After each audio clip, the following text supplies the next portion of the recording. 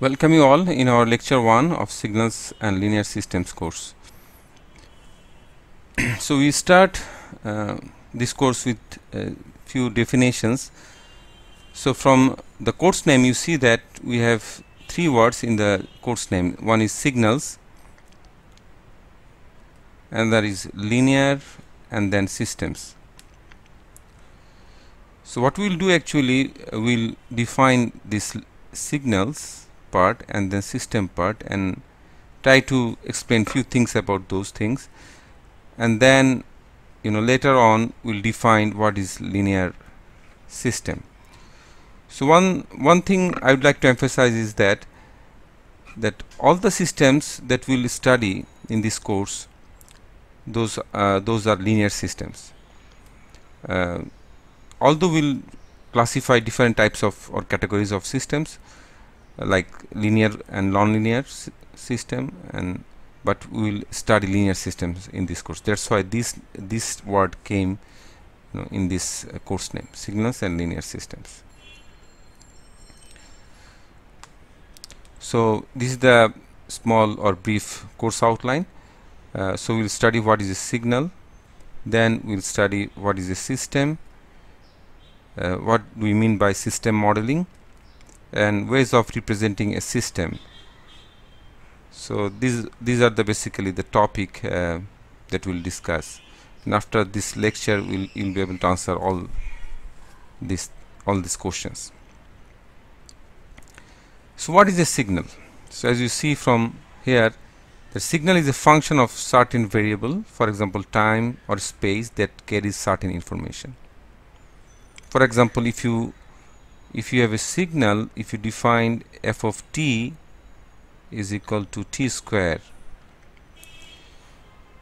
so you can say this is a signal because it carries certain information, and it is a variable of, this function is a variable of time, and you can draw a figure like this, and this is our f of t. So in this way, this is a function. So it's a signal because it's a function of certain variable. In this case, this is the variable of time, and it carries the variation of the signal with respect to time. But we want to give you more real life examples of signals. For example, in this slide you see that the signal, which is an acoustic signal. Acoustic signals means basically sound signals, and this is a speech signal. And you know that in our case, speech signal is a complex signal. So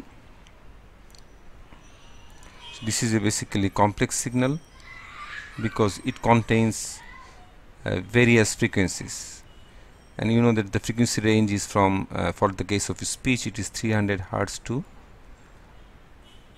4 kilohertz.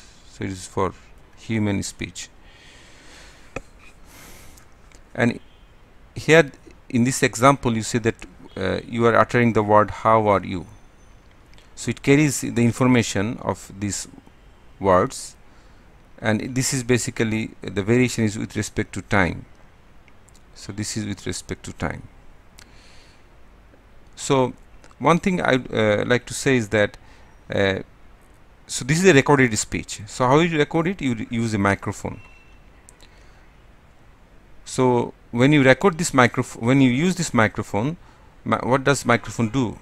It converts the sound signal to a electrical signal. So microphone works as a transducer, and it converts the sound signal to electrical signal, and then you can record that, or you can amplify that signal so that it has much larger loudness, greater loudness. So again, this is speech signal, and it carries certain information about the phonemes. Phoneme is basically a small segment of the word, basic, very fundamental segment of the word. So in this case the words are how are you, and this variation you see that it propagates over time. The time is the variable here. Moving on to the next example. This is the example of seismic signal. And seismic signal is related to earthquake, you know that.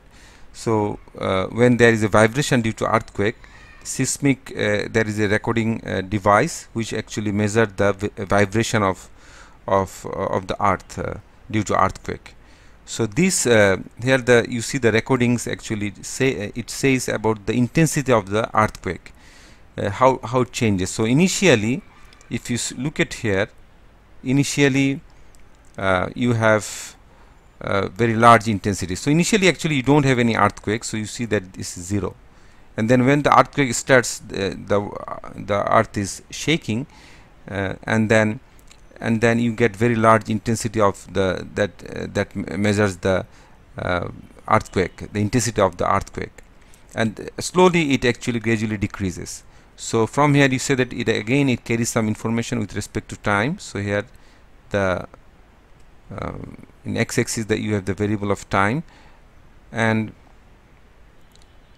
then this with respect to this time you see that how the intensity of earthquake changes over the time. When you have a large amplitudes of the seismic signal, that reflects the magnitude of the earthquake is very high, and then it slowly decreases. So moving on to the next example, and this is very familiar to us as an electrical engineers. So it's basically a voltage which is AC voltage. This one is AC voltage,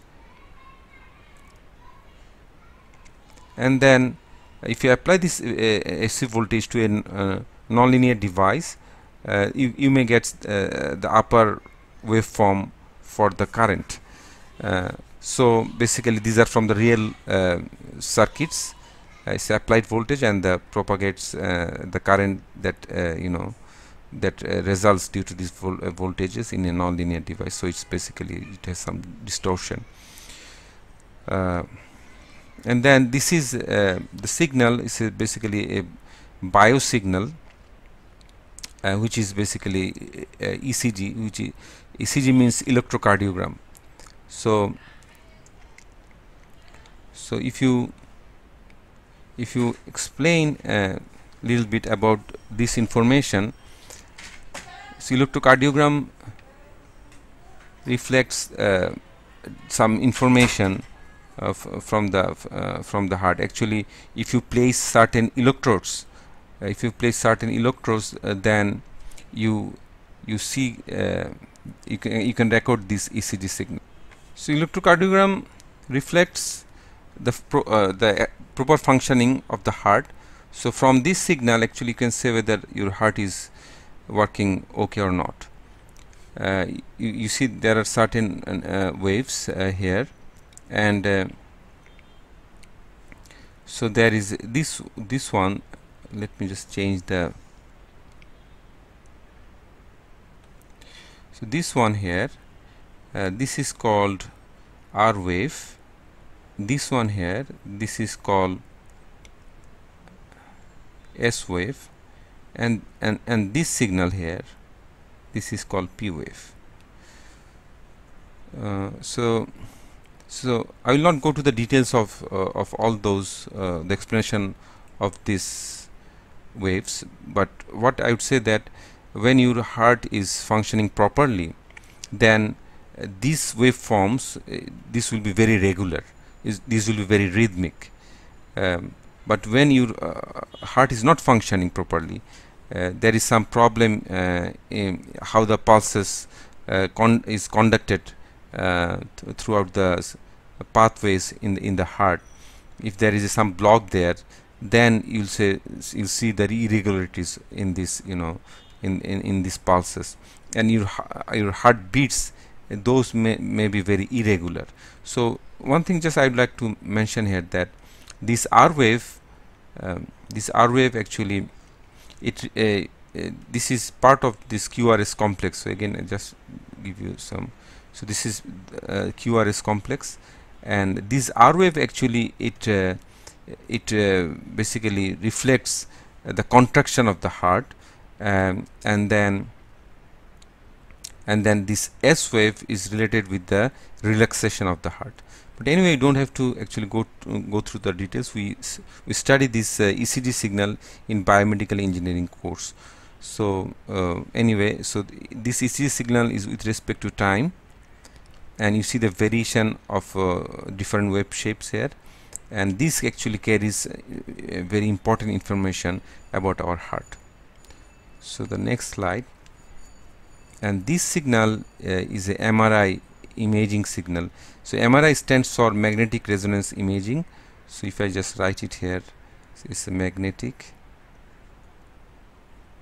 resonance imaging.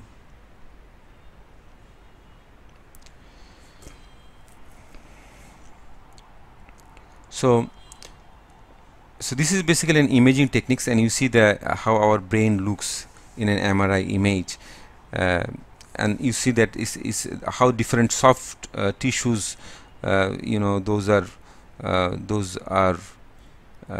you know, there are some contrast among those soft tissues. So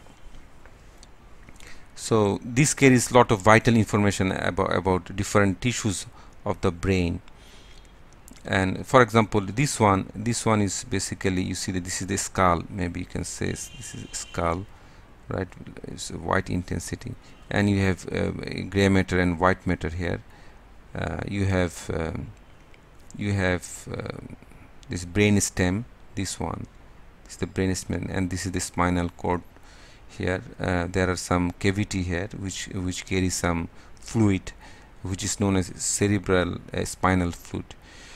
So anyway, so you see that there is a variation of the intensity, and all those variation actually it carries information. So this is basically a signal because it carries information. It's a, and also it is a function of certain variables. Now the question comes, what are the variables here? So there are you see that this is not this image is not changing with respect to time. So it changes. The intensity here is the signal, different intensity in the gray scale. So for example, here the intensity is very bright, and here intensity is very bright, and here you see that the intensity is black, and it carries information. So if you say this is X and this is Y, X and Y, then each coordinate point of X, Y, it carries the information about the image. Now let me just give you a little bit more idea about the image. So in a digitized image, the image is actually divided into pixels. So if this is an image, suppose, so maybe here suppose you have something, some organs or something here. So this is maybe an image, suppose this is black. Now this image, it is divided into pixel. So pixel, what is a pixel? So if you divide this with a small unit, right? So each of this unit, this is known as pixel. So this is, you can say it is coming from the picture cell. So in brief, it is pixel. Now in digitization, you know that there should be a finite number of pixels. So maybe here you may have 512 pixels, and here you have 512 pixels. So so if you use a grayscaling, grayscaling is basically which reflects different variation of black and white.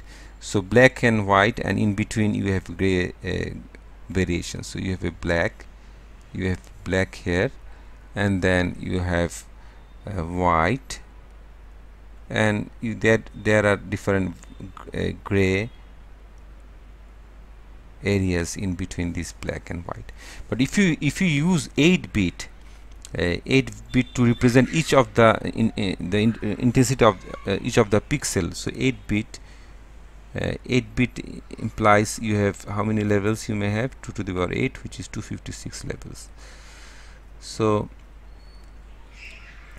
now if you that means you can say that, okay, you use 0 to represent the black pixel, and then you have 255 to represent the white